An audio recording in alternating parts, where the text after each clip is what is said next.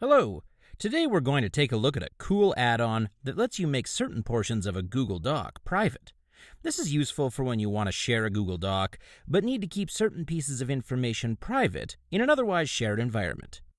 So let's go up to the menu bar in Google Docs and select Add-ons, and then Get Add-ons. Type Doc Secret in the search bar to find the add-on. Click on the plus icon to install it, and then agree to the terms that it requires of you.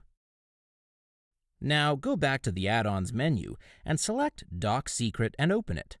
The first thing you need to do is establish a passphrase down here. This is what will enable you to unlock portions of the document that you're choosing to protect with the add-on. Next, let's make some sections private. Click a section of text and then click on the Censor Text button. You can do this as often as you want, and if you're the owner of the document, then in the menu over here, you're going to see what's behind the colored bars. However, if you were not the owner of the document, you would not be able to see this information. Let's flip over to another account that we've shared this document with. Now we can see that even though we haven't got the Doc Secret add-on installed over here, you'll notice that the information's blacked out, and even when we highlight it, we can't read it. It's also easy to turn this off by flipping back to the owner account and clicking on Reveal All.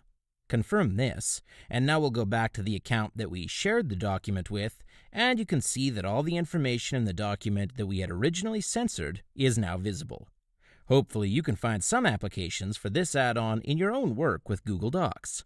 Thanks so much for watching, and have a great day.